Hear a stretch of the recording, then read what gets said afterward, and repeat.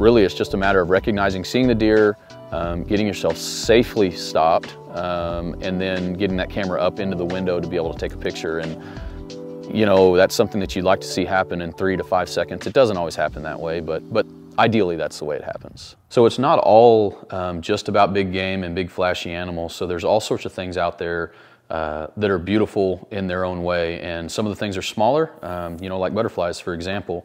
You know, this butterfly is only about 1.5 inches tall, but when taken a picture of and able to see it, man, there's all sorts of beauty on this. Our native wildflowers, the same thing.